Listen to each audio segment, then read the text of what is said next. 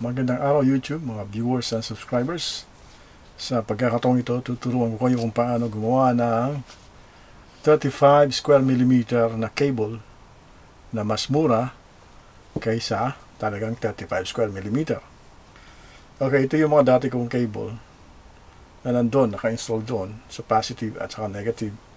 Meron din ako, hindi ko na kinuha yung mga negative line ko. Ito lang yung napakita ko lang sa inyo para ano. Napansin ko dahil ito I think this has been in storage for more than 5 years. Napansin ko lalo na ito yung linya ko sa positive line na nakaganon doon. Ito ang umiinit. The rest, hindi naman sila umiinit, yung mga mahaba. Pero ito, umiinit siya. Nagtatapon siya ng kuryente.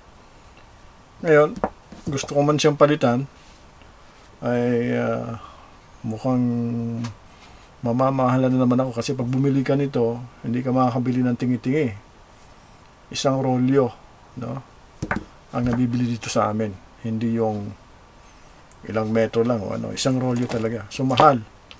Merong solusyon kung paano gawin niya, kung paano gumawa ng cable na mas mura. Okay, makikita niyo sa lamesa ko. Meron tayong electrical wire na ang kapal nito kasama ang balat ay 2.8 mm. Yeah, kulang-kulang 3 mm.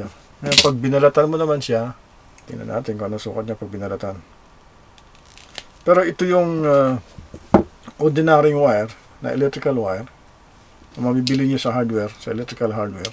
Pag binalatan mo naman siya, nasa 1.1 o 1.2 mm ang kanyang kapal. Meron na ako naputol nito na bilangin natin.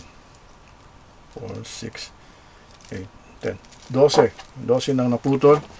Tapos kailangan din natin ng yung ating terminal lug na 35 square millimeter butas dito. Tapos ang butas niya ay di 8 dito, no? Kailangan din natin ng heat shrink wrap. Ang lapad nito ay 21 mm ang lapad nito. Pero pag nag-shrink siya, kasya siya sa 35 square millimeter na cable. Okay, para mapuno natin itong terminal lug na to, kailangan natin ng 25 strand nito na nabalatan na. So may 12 na ako, gagawa pa ako ng 13. Ngayon, ang mga kailangan pa nating tools ay kailangan natin ng heat gun, kailangan natin ng crimping tool, no? Itong crimping tool na hydraulic, kailangan natin to. Kasi kung di hydraulic, hindi natin makikrimp ng maigi yung ating terminal lug at saka yung cable.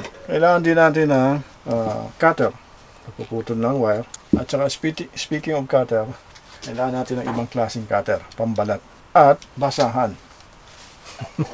Ang sapin sa pag binalatan mo na yung wire. So yan ang mga kailangan natin. Okay? So magpuputol pa ako ng 13.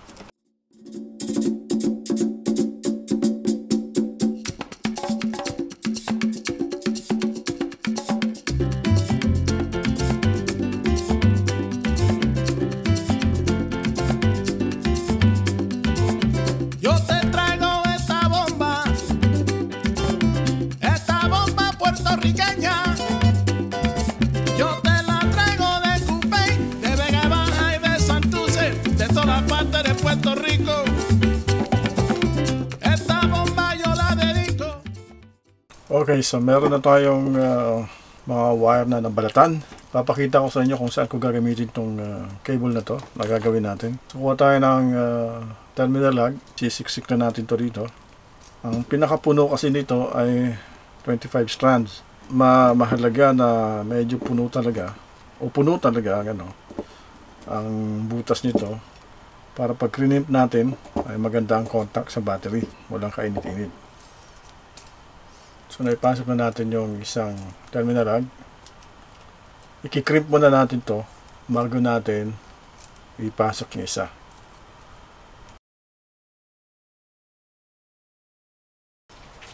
Ngayon na na-crimp na natin yung isa, yung kabila naman. Ginagawa ko dito, tinitwist ko siya ng konti.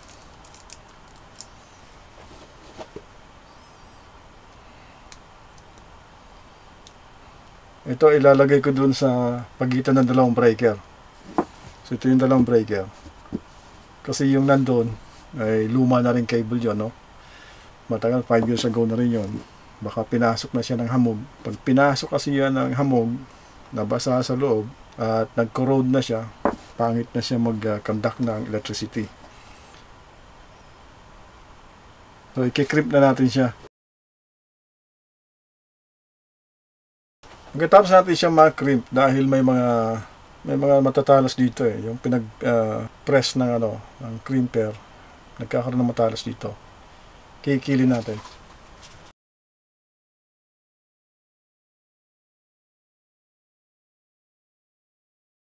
So ito na yung cable natin. Lalagyan natin ngayon siya na heat shrink. Tandaan nyo, ang heat shrink na bibili nyo yung medyo makapal para protektado ang cable. So hanggang dyan.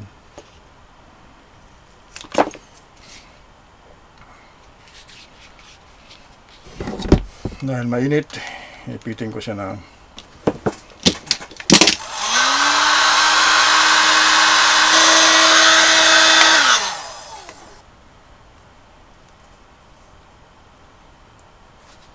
at dahil sa puro itim ang heat shrink wrap natin, lalagyan natin ng palatandaan na ito yung positive line.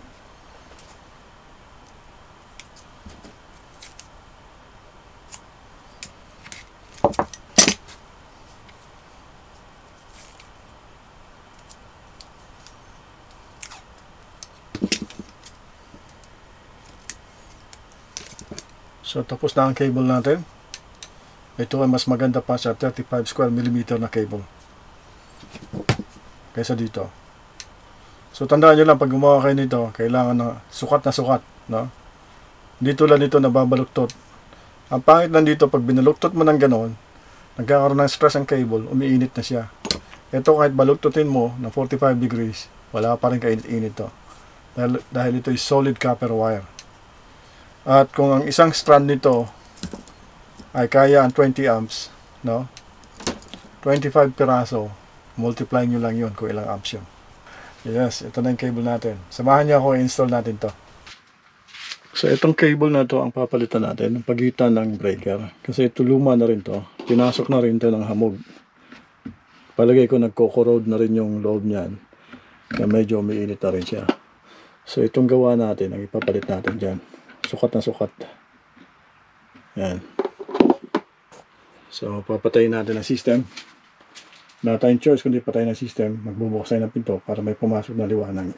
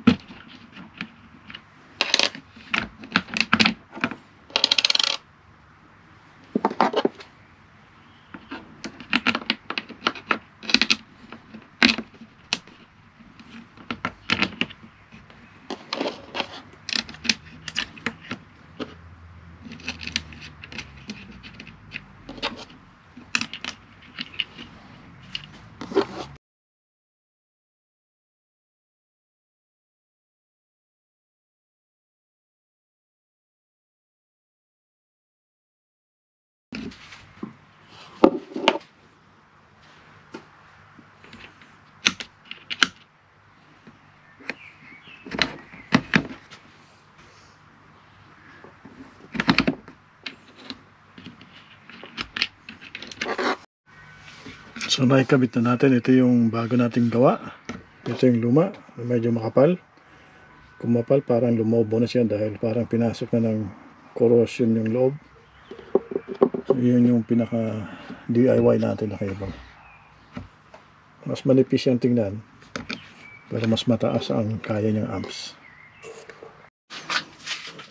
Pwede na ulit natin buksan ang ating system. I-on na natin. Sumula tayo sa breaker.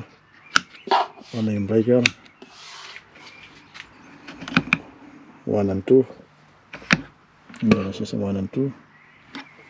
Tapos yung switch sa ilalim. At may ilaw na ulit tayo.